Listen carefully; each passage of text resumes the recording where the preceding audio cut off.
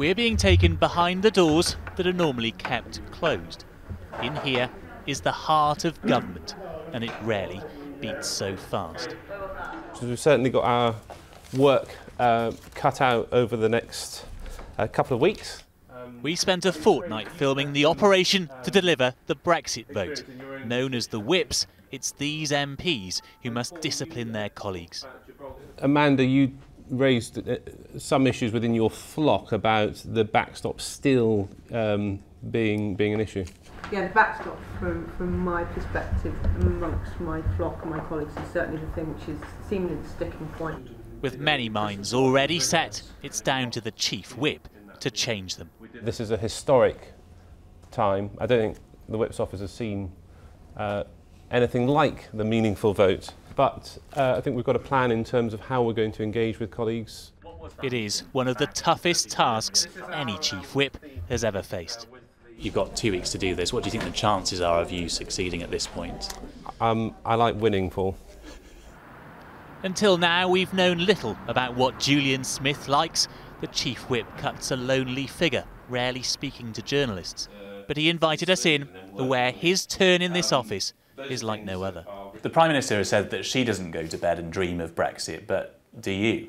I have to say I sleep very little and Brexit is always on my mind. It looks as though at this point up to 100 MPs in the Conservative Party and the DUP will vote down the deal. That must feel like a huge mountain to climb. Well, I'm not going to get into numbers. But you are aware that there's big opposition. I'm aware that one or two people currently have issues, and some of the positions that are being taken now, I believe, can be changed. Book your seats in the library. It could be a late night. Chief. Deputy, thank you, and thank you everybody. It is one of the most important parliamentary days. The whips meet at 11 each day, and this would be a difficult one. Please keep calling your flocks, doing the one notes, checking that everybody is here. But already the numbers aren't stacking up. That day, the Prime Minister lost 3 votes, the Chief Whip at her side. To avoid a repeat on Tuesday, he spends his time meeting rebels like Philip Davis.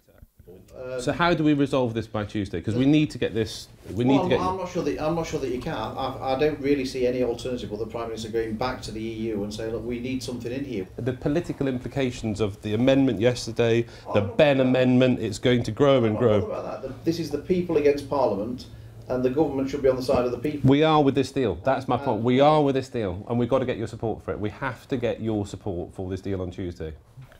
Inside his red box, the Chief Whip keeps a spreadsheet of every MP's position, which he won't reveal to our cameras. We've got lots of ways of tracking, but we do try to make sure we've got a clear picture of what every colleague is thinking and what they need in terms of making this decision.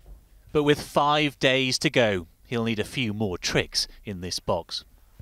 How many minds do you think you've changed? Well, I'm not going to go into numbers. Obviously, is it more than 50? The Whip's office's job is to deliver the vote. As you know, I've got an uphill challenge with lots of people in Parliament trying to actually thwart what people said in that referendum in 2016. Because it looks more as if MPs are coming out in opposition to the deal faster than you can persuade them. Well, I think MPs have got particular issues, and there's one particular issue that colleagues are concerned about, particularly above all.